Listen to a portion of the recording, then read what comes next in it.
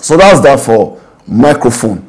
Then on that same PCBA, we have the SIM connector or the SIM slot. Yeah, like on this phone now, we have a SIM connector at the top, another one down. It has two SIM connectors. And still on the same phone, we have the memory connector. This is where you have memory card connector. We also have various ICs on the phone. Various ICs. Some will cover their own up, like we have in this particular PCBA. It is covered up here, but in this particular board it's open. These are various ICs on the board. On that same board, we have side keys. Like in this one now, we have a side key that is meant for volume, and another one designated for camera, so that when you press it, it will bring up camera. On this is an Android phone or smartphone, as the case may be. This is a smartphone, so it has its own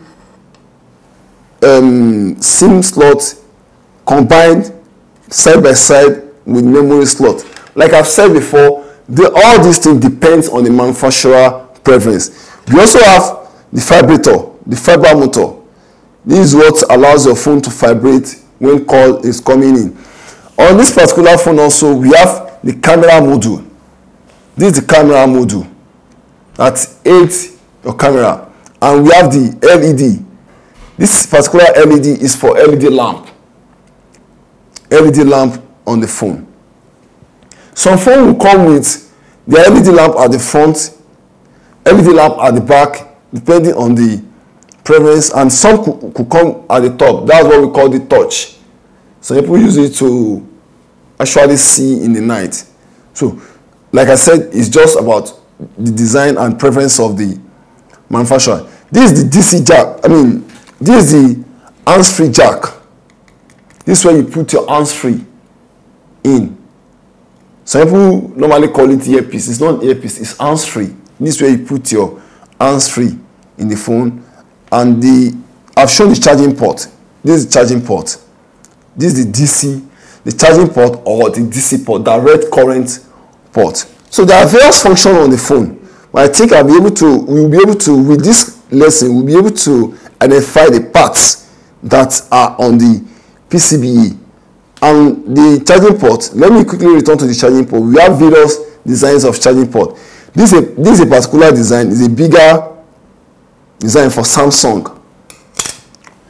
You have this universal CA101 port.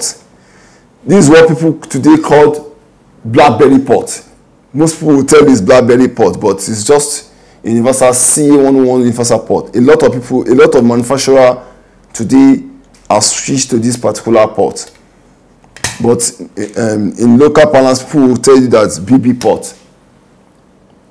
And we have the pin charger. Like this is a pin mount. And various other charger designs that we have in the market.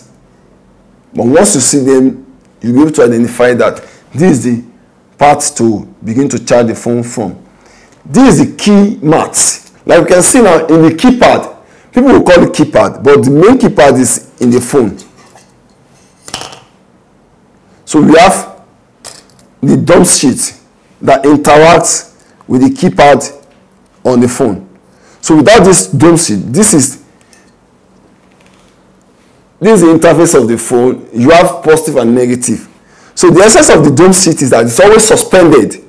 That's why it's in the dome form with circuit field.